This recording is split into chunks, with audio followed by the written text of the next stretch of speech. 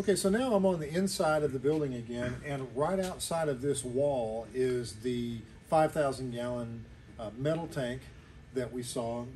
And this pipe coming in right here is the one that comes in from the water tank. So it's got a check valve right here installed, and then piping that goes into the suction side of this VFD pump. This is a Grundfos pump, and this one has all stainless steel internal wetted parts. So it's a little higher end than the one we saw a while ago. This pump is set up so that it can actually push well water or rainwater. The green handles on the piping here indicate this is my rainwater that's coming in from the water tank. The blue handle over here is my well water. Now I've currently got the well water turned off and have had it turned off for about a year. The green handles are open because we've been using rainwater at this location successfully without having to switch back over to the well, because we're catching enough water off of this structure to be able to do so. In many cases, you may not have a large enough structure at your location in order to survive on rainwater alone, and you have to switch back and forth. So the water is then pushed out of this discharge, up through this pressure valve, actually through this piping, which the pressure valve is attached to, and through this UV filtration system. So the gauges are installed on either side of the unit to kind of keep an eye on your inbound pressure and your outbound pressure. The first housing that you'll see here actually has a sediment cartridge on the inside. It's a 4.5 by 20 inch sediment cartridge, as they're commonly referred to as. And people often ask, how often do these cartridges need to be changed? Well, it's difficult to say because it depends on how clean or dirty your water is. The second cartridge is a carbon filter, and it tends to restrict the flow more so than the other filter does. So when you notice a drop in pressure on the discharge side of your UV system or your filtration system, it's typically the culprit is this carbon filter that needs to be changed.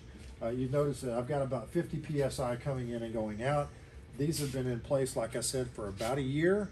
I'm surprised that we haven't seen a drop in pressure yet on this this gauge, but people typically will replace their cartridges at least once a year, and their lamp that goes on the inside of this stainless steel chamber, which was the next thing we need to talk about. So as the water goes through this sediment filter, this carbon block filter, to remove any odd taste or smells in this cartridge, then it'll enter this stainless steel reaction chamber.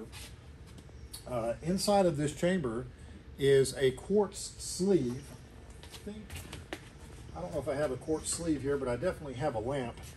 Inside the chamber is a glass tube, and referred to as a quartz sleeve. The lamp will actually slide down inside of that, and as the water passes over it, this is of course lit up with ultraviolet light.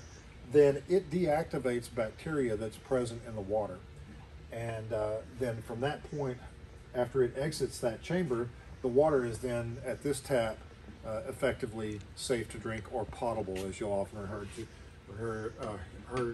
hear it referred to as. Excuse me. These ball valves that are installed on the inlet and outlet side of the UV system are so that you can shut the valves and close the pressurized water when it's time for you to do maintenance or replace your cartridges in the filter housings or replace your lamp. You certainly don't want to try to do that without closing the pressure off. And these buttons that are on top are called pressure relief buttons.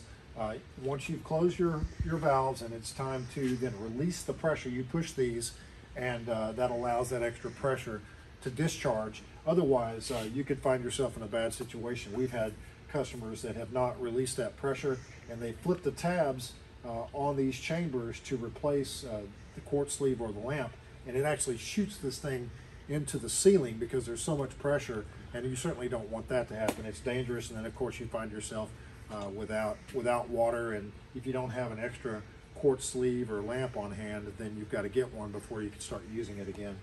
So again, this is a 16 to 20 or so gallon per minute system. These come in all different sizes.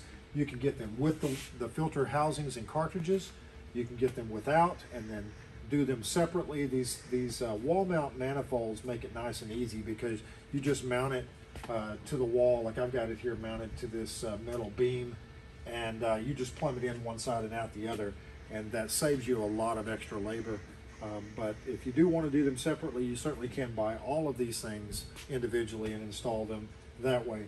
Another thing I should mention about this particular pump, this is a CME Plus made by Grundfos. They also have one referred to as a CMBE, which is their above ground constant pressure line. And these pumps actually have a pressure transducer or sensor on the back side of them that monitor the amount of pressure in the piping system.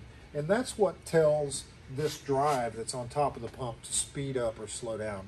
So the pump has not been in use since we've been standing here, but if someone were to turn water on somewhere, this pressure sensor would recognize a drop in pressure in the piping and would turn the pump on, and you'd hear it speed up and slow down, just like the one over against the wall that we looked at a while ago. So that's it for this point of the presentation, and I guess that's it for now.